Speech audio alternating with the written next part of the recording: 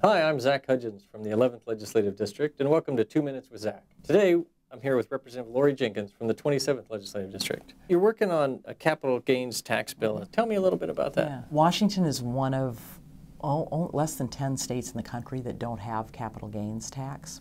So what this bill would do is it's pretty easy to implement. It would, anybody who reports capital gains income on their federal income tax reform or form, if they have more than $5,000 of capital gains as an individual or $10,000 as a couple, then they would pay a 5% tax on it here in Washington State, which is pretty much the average of what happens throughout the country. So this isn't an income tax? No, it's interesting. It's what's called an excise tax. An excise tax is a tax on transactions, and because the way you get a capital gain is by selling stocks, for the most part, or selling real estate.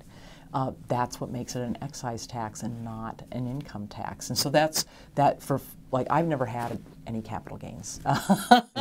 It's something something I'm hoping someday maybe to have. But unlike the U.S. Congress, most people in the legislature are just regular working folks. I mean, maybe they're retired or they're school teachers or police officers or firefighters. Most folks aren't the high rollers that you see in the U.S. Congress. Yeah, that's true. So I assume that most people are like me and they're like, capital gains, what is that? So this will help start to transition us a little bit more to having a more progressive tax system. Rather than relying so much on sales tax, it lets us have another kind of tax that's much more progressive, focuses on high income earners, and lets us kind of transition and move a little bit and make a broader portfolio for us.